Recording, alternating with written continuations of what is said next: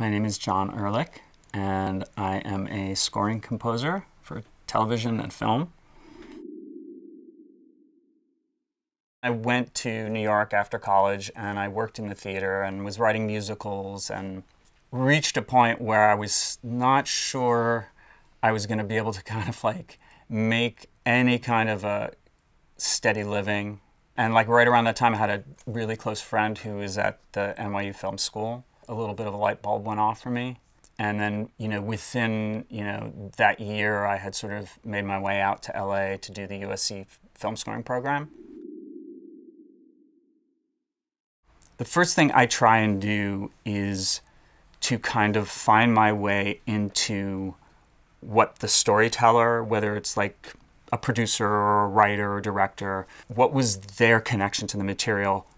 I feel like, we're often in a position where we can really help reintroduce them to the thing that sort of sparked inspiration for them. And then to figure out what is the role of score, because it's really easy to kind of phone that in and just say, well, wherever you need some music to fix this, or and I try as much as possible to never get into that mindset where music is serving as a band-aid.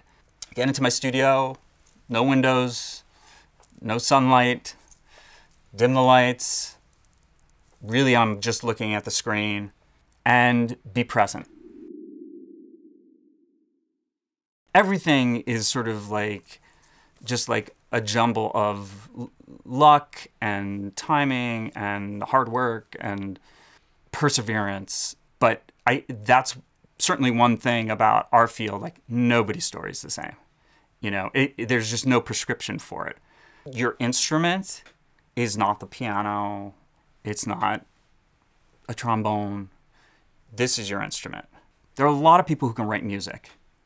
And there are great musicians. And sometimes, as a composer, again, it's almost better to not be a great musician.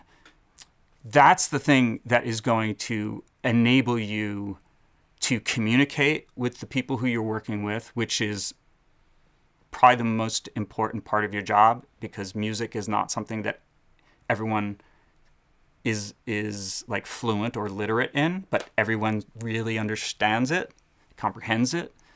So being able to kind of sit in that space with them and be able to talk about a scene in story terms, in emotional terms, because that's how they're relating to it. That's the thing that is going to make them feel like they can trust you, because you are a storyteller.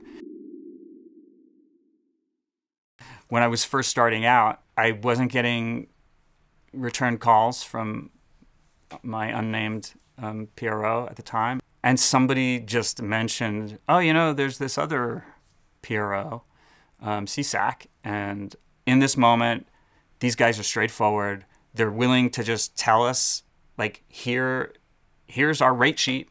This is what you're going to get paid for a background on this, station, and so forth. And it was just very straightforward, and we felt special. And that's the thing, is when you're with CSAC, you are special because they curate their roster and the content that they want to represent.